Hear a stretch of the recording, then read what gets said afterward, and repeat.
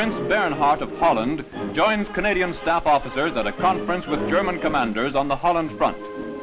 At a schoolhouse in Achterveld, the German staff arrived to arrange details for the Allied movement of food into starving North Holland. A truce is declared as the Germans are brought to and from the meetings by Canadian transport as food lorries converge on the enemy lines. Several conferences are necessary before all matters are settled to the satisfaction of both sides.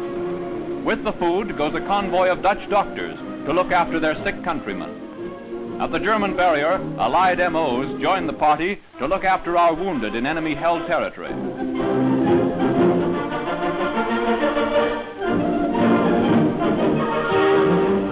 Finally, the signal comes, and the convoys move through the enemy lines.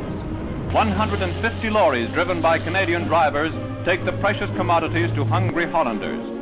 At the unloading point, food is quickly unshipped as German Provo patrol the area.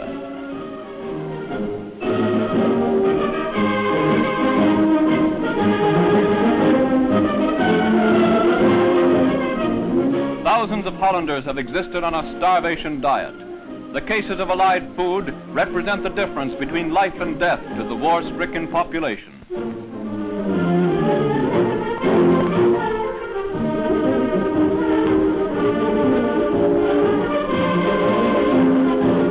New hope comes to Holland with nourishing food. Gone are the grim days of starvation.